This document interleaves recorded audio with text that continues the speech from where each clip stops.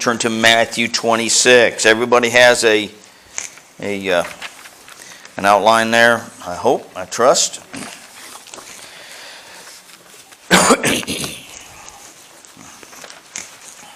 How are we doing that live stream, Bob? Just humming along, right? We've been having trouble with the live stream. They don't like us for some reason. I mean, we always try to, be nice and positive, right? Okay. Sometimes things aren't positive, are they? We need to have a good evaluation. Well, for the last 2-3 weeks, we've thought about the death of Christ, right?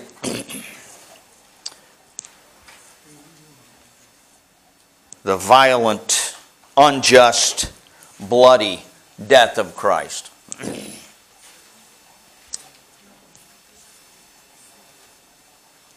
And as they took his body, his mangled body off of that cruel, rugged cross, they laid it in the tomb. I've been to that tomb, as many of you know, and it changed my life.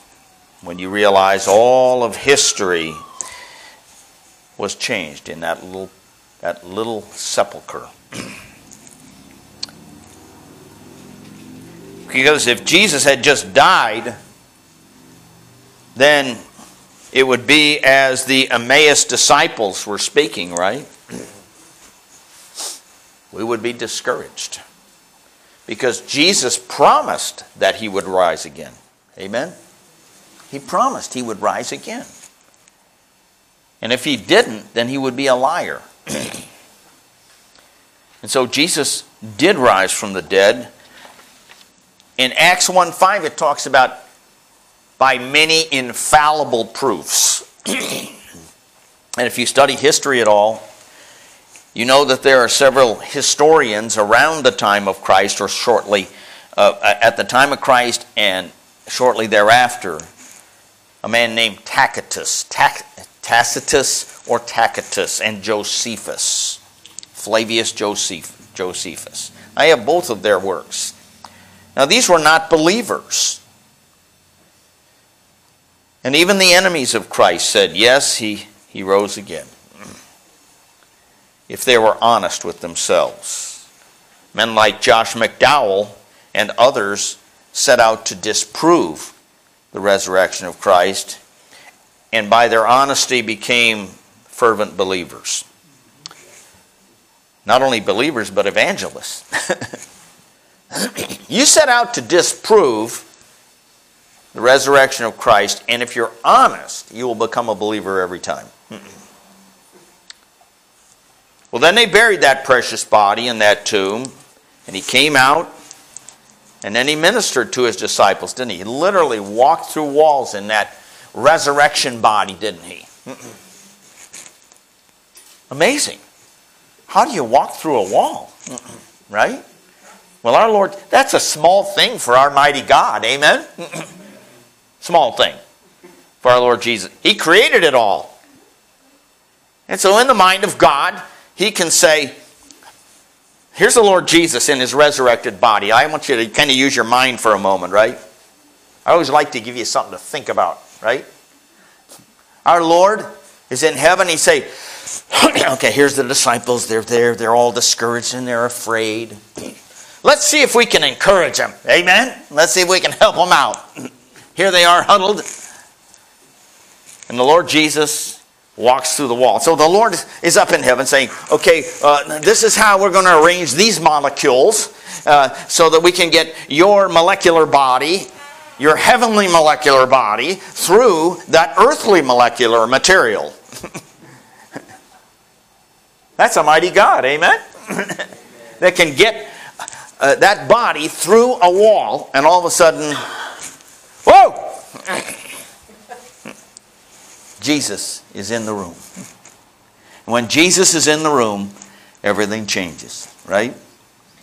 Now, poor old Thomas, he missed that first meeting, didn't he? But he found out later, right? The Lord Jesus said, reach hither thy hand into the side. And you see, an honest doubter is really a wonderful person.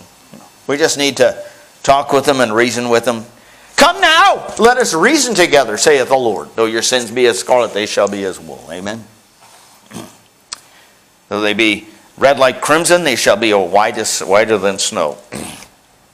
Well, our Lord Jesus wanted us to remember him. I was in a house years ago. An elderly gentleman, kind of like yesterday with you, Shelley. We were talking to this man up in Milwaukee, old Milwaukee, northwest side, up Silver Spring, if you know where that is, Silver Spring. And I was talking to this guy, and I said, do you know for sure if you died today, you'd go to heaven? And you know what he said? He said, well, I'll have you know. He called me Reverend. I'll have you know, Reverend. He said, I think a lot about the hereafter. I said, really? Well, that's good. You think about the hereafter. Well, how's it going to be for you in the hereafter? He says, my problem is I remember here in the living room what I need. He says, I go over to the kitchen or the bedroom to get it, and I get there and I say to myself, what am I here after? Amen? I have a lot of hereafter moments. How about you? You know, what am I here after? Right? So, I'm here to tell you that the Lord Jesus tells us there's certain things we need to forget. Now, Paul said, forgetting those things which are behind, right? And reaching forth unto those things which are before. I press toward the mark for the prize of the high calling of God in Christ Jesus. And so, we need to forget the sins that are under the blood, right? We need to forget the victories we've had, because sometimes we'll get lifted up with pride, right? And when you're up on that mountaintop, there's an infinite number of ways to fall. Amen? When you're right at that peak, well, haven't I accomplished much for the Lord Jesus Christ? Not in your own strength. Without me, you can do nothing, he says. You can't breathe without him. You can't have a heartbeat without him. Glenda Poker. Glenda's going to have a test this week, right? She's going to have a test this week on her heart, right? Okay. Phyllis will get through to her. Okay. So pray for her on that. 28th. The 28th and then the 5th, I think. I think that's what she said. All right. The fact is, without him, we can do nothing. He sustains us. He sustains our physical life. And he sustains our spiritual life. He lifts us up. Amen? And so as we come to this, I'm here to remind you that the Lord Jesus does not want us to forget him. Right? So at this Last Supper here, Matthew 26:26. And as they were eating, the Bible says, Jesus took bread. Now let's read it together, everybody. And as they were eating, Jesus took bread and blessed it and brake it and gave it to the disciples and said, take, eat, this is my body. Okay? And he took the cup and gave thanks and gave it to them, saying, drink ye all of it. Right? For this is my blood of the New Testament, which is shed for many for the remission of sins. But I say unto you, I will not drink henceforth of this fruit of the vine. Let's read that together. Verse 29 is very important. But I say unto you, I will not drink henceforth of this fruit of the vine until that day when I drink it new with you in my Father's kingdom. Jesus was not a drunkard. Jesus was not a drinker as far as that's concerned. Notice it says here, twice he makes it clear the type of wine that he drank. No. Fruit of the vine. First. Then he says, new. Right, Bert? So twice he gives us the description of the elements that we are to use. All right? And so God wants us to remember. Now, when I was in Israel, we went up to what they call the Golan Heights, and they had, I think they called it the 6-Day War, right? In 1967. So we're up there, this area, and there's these burned out tanks, right? And artillery. I mean, all this war debris, right? And here are these burned out tanks and artillery and everything. And I asked our guide, I said, why don't they clean this up? Right? Why don't they get this junk out of here? He said, Pastor Cliff, he was very respectful.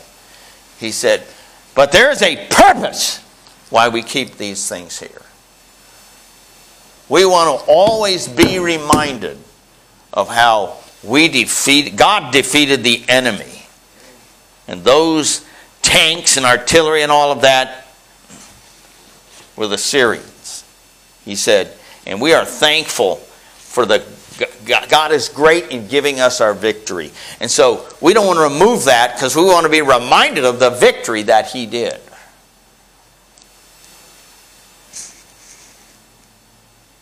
I wonder how many times we forget what we should remember and remember what we should forget. And so that's what this is all about, what we're doing today. It's a time to remember. Those who have gone on from us. You see, every day I miss my dad. I got a picture of him here. Okay? I mean, he was so precious to me. The one thing I didn't care about all the other stuff. He had a whole shop full of tools. My brother and my brother-in-law got those. I got some tools. I was going to bring him a ball-peen hammer I got from him. But the most precious thing I got from him was his Bible. Amen. It's King James Bible. And I read that each night. I read out of my Bible in the morning. I read out of his Bible at night. Just to remember him. And it's amazing as I go through his Bible, the little markings and the notes that he put in the Bible. And that's how I visit with him. Will I ever forget him? This simple guy that had a complex mind that went into nuclear physics, and just an amazing man. Built houses. He was a carpenter. And I thought to myself, that's kind of like what Joseph and Jesus did, isn't it? They were carpenters. My dad was a lot like Jesus, and I'm so thankful for him. But I don't ever want to forget him. I think of Brother Brian, and of course, Juanita. I got Brian's little book, Words of Comfort and Cheer. And what he marked up here is just incredible, the things that he marked up. Just beautiful. He says, and he would make little changes in the text. This ain't the Bible, this is just a commentary, right? Elijah under the juniper tree. Remember, Christian, that even in your downcast moods and your darkest days, you are not severed from the company of the great and good, nor from the Lord Jesus himself. Elijah under the juniper tree. David breaking the night silence of the wilderness with his moans and cries. The great apostle of the Gentiles going wearily upon the Appian way. The man of sorrows himself. Fear not, the darkness will ere long begin to melt. The day is already born. Plod on, poor pilgrim, still, and let not faith die within thee. God, this is beautiful, God has not forgotten you. Amen? No tongue can ever tell, or human heart conceive, what joys I have in store for all who now believe. Hold on, my child, in faith. There dawns a perfect day, when that which is in part shall be done away. Amen. So I don't forget Brian, because I got his devotional books and the notes that he made. But most of all, we don't want to forget Jesus. Amen. And I'm afraid that we do in our lives. And I was thinking about, even in my own life, we forget him in our minds. We forget him in our thoughts, don't we? We forget him in our actions. And I think that, I'm guilty of this, so I'm going to tell you what I'm guilty of, okay? Many times. I go and I have this wonderful time with the Lord. Have some sweet fellowship with him and his word. Whether it's through the devotionals or then we get to the precious word of God. And then I leave that place, that war room, right? How many of you have a war room? A place where you go and you pray, right? And you take time with God. Okay? Just remember this, that when you're finished, when you're through, okay, it's not really through. It's what you're doing. It's the start of the day with Jesus. And so, don't leave Jesus over there when you're done. Say, Lord, thank you. I had this glowing, rich, radiant fellowship with you so that I might take your presence with me through the day, whatever I'm doing. Amen? So, now, okay, what did I do this last week? I did a 4-wheel brake job on the van. That was fun. I asked the Lord. I said, Lord Jesus, I'm going into the garage with you. You're going with me or I'm not doing this. Okay? So, okay, I need to get over to Brother Frank's weight room. Get a little workout. Okay? We got her done. Stops real good now. I only smashed into 3 cars. So, just kidding. All right. Was that you? No. All right. Notice it says here, as they were eating. So, we need to remember Christ in everything we're doing, right? When we're driving. Now, sometimes I don't want Jesus around when I'm driving, but okay, Jesus, put your hands over my hands, your feet over my feet, right? Okay. When we're teaching, Mrs. Lawden, amen?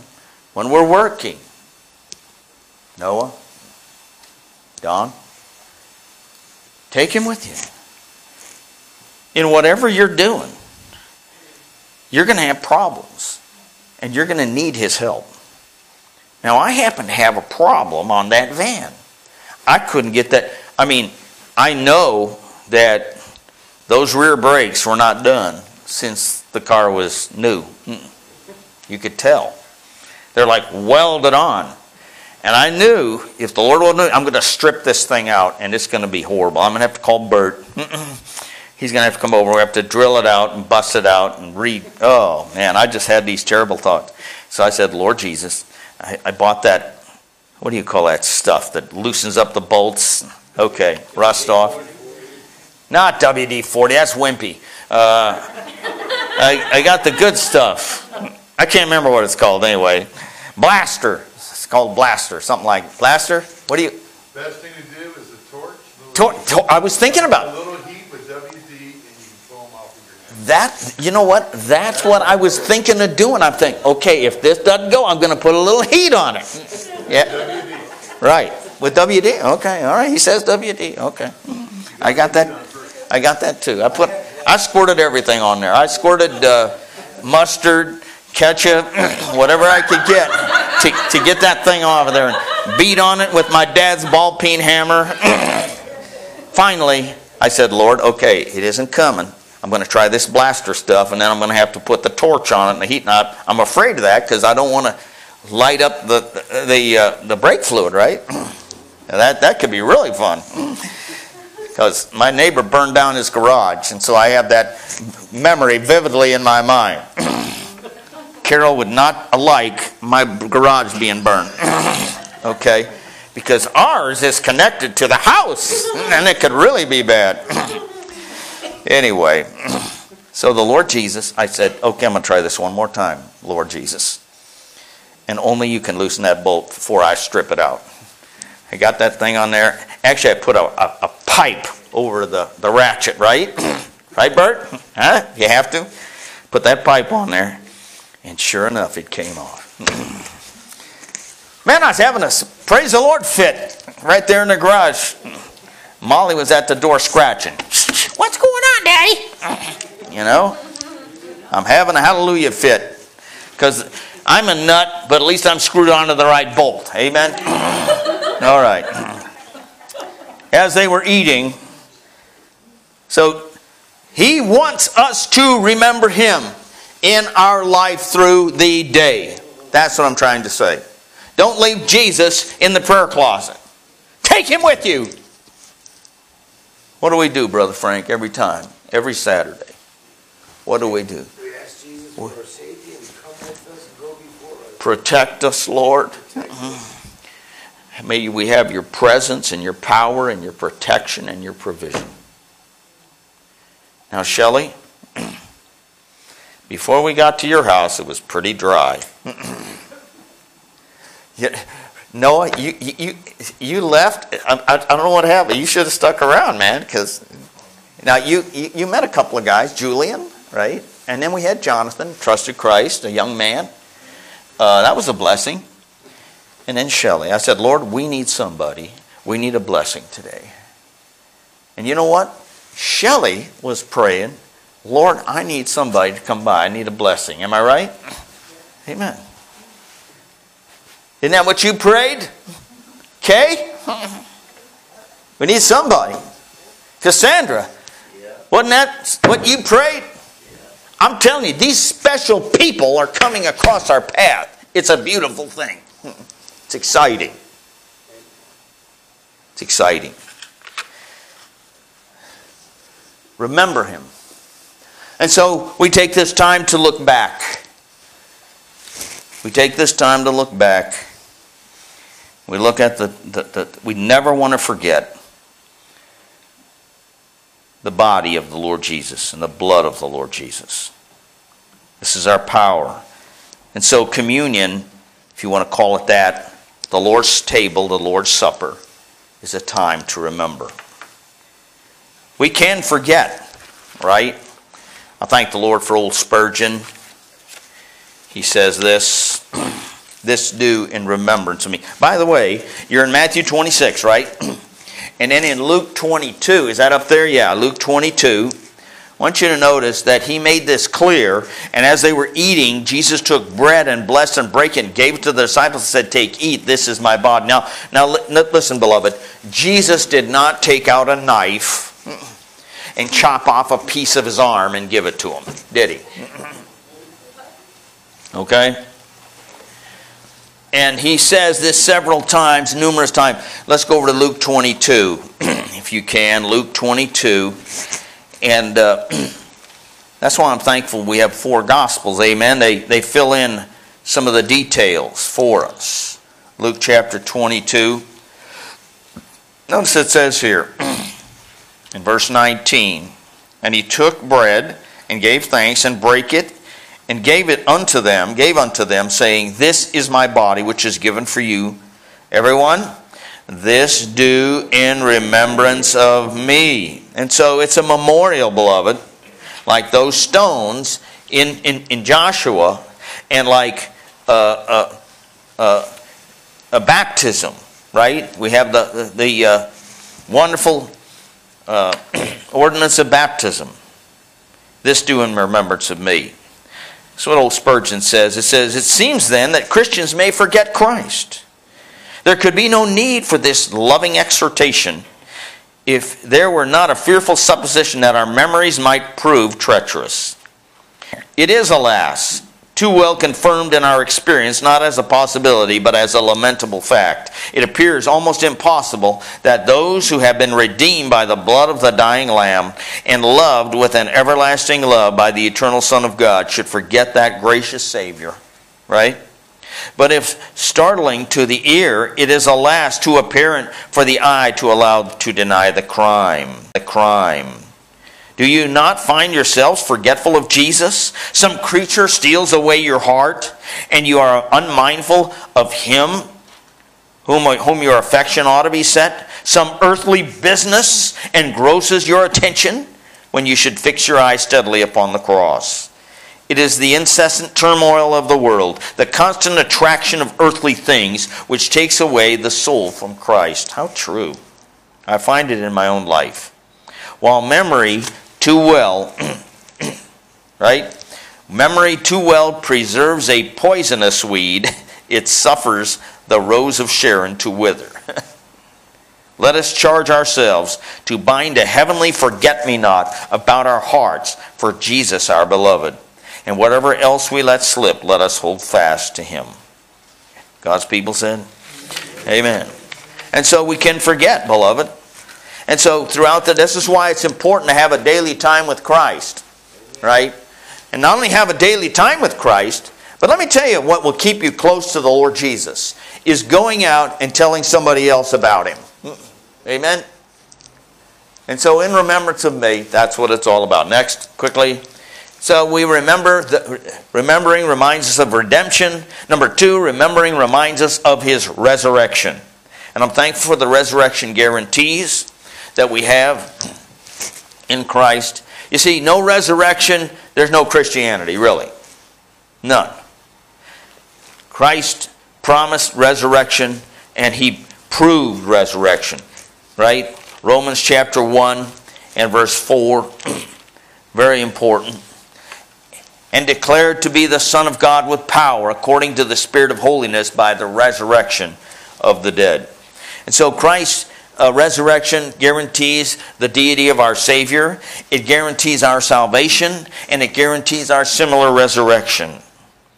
He will, and as we go back, you notice it's said in Matthew 26, he said there, he said, I'm going to drink it new with you. Well, that tells me I got a living Savior, amen? He lives, he lives. But so we do it in remembrance of him, right? Because he is a living Savior. So the fruit of the vine, and I will drink it new with you. And number 3, quickly. So he's going to drink it with us in the future. We're going to sit down. We're going to have some cookouts with Jesus. Amen? In heaven. And then we'll remembering reminds us of his soon what? Return. Amen? Amen. He wants us to do this so that we will be reminded of his soon return. See, the Lord's Supper, let me give you a thought here that you might not know. The Lord's Supper really is rooted in the Passover. Okay? The Lord Jesus is the Passover lamb. Right? And all of those lambs and bulls and goats, all of those that were sacrificed in the Old Testament looked forward to Jesus, the Lamb of God. John the Baptist saw Jesus coming over the hill, and he said, Behold, the Lamb of God, which taketh away the sin of the world. Amen? And so the Lord's Supper in the New Testament is deeply rooted in the occurrence of the Passover in the Old Testament. Matter of fact, our Jewish friends just had the Passover, right? Last week. And so we joined them with the idea that we pray that they will become Messianic Jews. That they will receive Christ. You want somebody on fire for the Lord, you meet a Messianic Jew like Hyman Appleman or someone like that, an evangelist. And think about what's coming, though. Think about what's coming. The 144,000. We're going to have 144,000 Messianic Jewish evangelists circling the globe like a flame of fire. And so in the midst, it's the tribulation is a fascinating time because it's going to be, God will unleash his wrath upon a rebellious world. But simultaneously, millions will be coming to Christ. God knows the number. Okay? Thousands, millions, whatever. 144,000 Jewish evangelists. If they just win one each, that's a pretty good crowd, amen? I guarantee you, they're going to be out there preaching Christ. And Israel will have its time to turn to the Savior. And so, as we come, we understand that He's coming again. Because the Lord says, ye do show the Lord's death till He come. So this is very important what we're doing here today. This is not just something to get through. This is something to savor. This is something to experience and savor and appreciate. Because our Lord Jesus gave it all on the cross of Calvary. The least we can do is to honor Him as He requested for us to honor Him. The question is, are we ready? I appreciate this book, Trail of Fire. In it, he talks about, so as we come, let's ask God, the Lord Jesus, to cleanse us. I've been preparing myself all week. I mean it. When I was in that garage working on those brakes, I said, Lord, I'm preparing for your supper, your Lord's table. I want to prepare for it. I need you to help me with this. So as I look back to that time that He loosened that bolt up, I'm grateful. He asked Finney, one of the great revivalists, he said, in gratitude, do you express gratitude quickly in any and all situations? Are you thankful? Brother Bob was sick this week. Prayed the Lord would strengthen him, raise him up. And He did. Praise the Lord for that. Lack of love for God. Have you told Him you love Him today? Is Jesus the first thing you think about in the morning? The last thing you think about as you go to bed? Neglect of the Bible. Is your Bible dusty? Have you hidden His Word in your heart? How quickly does His Word come to your mind? Unbelief. Do you have faith? You trust Him? Neglect of prayer. Neglect of the means of grace. Is church attendance important to you? Are you forsaking the assembly of the saints? Are you giving obediently to the Lord? Have you found a place to serve in the house of God? Love for others, neglect of duty, self-control. On we can go. I'm asking you to take time right now personally and ask the Lord. Take a personal inventory in your life. Say, Lord, is there anything in my life that's displeasing to you? Listen, the greatest thing that I can do for you as a preacher is to challenge you and let you know that any moment He's breaking through that cloud. And if you're ready, if we help you get ready for that moment, or should He call you home, I'm going to look you up in heaven. Maybe you'll look me up and say, thank you, preacher, for challenging me. He that hath this hope in Him purifieth himself. Amen? Well, that Jesus is coming any moment. No doubt. The way this world's going, I really believe He's soon coming. Any moment. Are you ready? That's the question. Let's remember Him. One of the ways we acknowledge that He's coming is the Lord's Supper. Let's bow for prayer, shall we? I wish I could tell you about Hudson Taylor as we bow our heads, and I'll just share with you. There was a heroin addict that was harassing him and his workers in that great work in China that he did. One day, Hudson Taylor and his little flock had the Lord's Supper. And that wicked cursing heroin addict that wanted to kill Hudson Taylor, he stood in the back. He walked in because he wanted to cause harm. And he walked in and he saw them having the Lord's Supper. And as he saw their reverence and their joy and their obedience. That man walked down the aisle and said, I want your Jesus. He got saved because he witnessed the Lord's Supper, attended by people with reverent, grateful hearts. Are you thankful today? Thankful for salvation? If you're not sure about your salvation,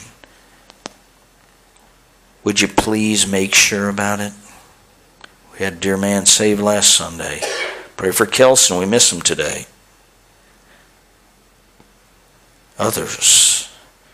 Pray for little Susanna in the hospital right now, fighting for her life. Pray for her, will you? But then take a moment and say, Lord, search me, O God. Know my heart today. And see if there be any wicked way in me. Will you do that? I guarantee you, you will have joy and you will have peace that you never knew you could have if you would allow the Lord to thoroughly search you. Do some open heart searchery. Amen? Let him search you. And then let him take the heavenly scalpel of his precious word and cut out that which is hindering you from having the abundant life that he promised in John 10:10. I am come that you might have life, that you might have it more abundantly. So, maybe you'd say, Pastor, pray for me. I'm not sure that if I died today I'd go to heaven, but I'd like to be sure. Anybody like that today? All right. Maybe you're here and you say, Pastor, I'm a Christian. I'm a believer. I know the Lord Jesus is my Savior, but I'm not living for him. Pray for me. There's some things in my life I need to get right with God even now. Maybe there's a root of bitterness there. Maybe there's unforgiveness. Maybe there's anger. Maybe there's temporal values. Maybe there's immorality. Maybe there's some kind of compromise in your life that, listen, I'm just trying to get you ready for what's coming. Because if you're not ready, it's going to be a sad moment for you.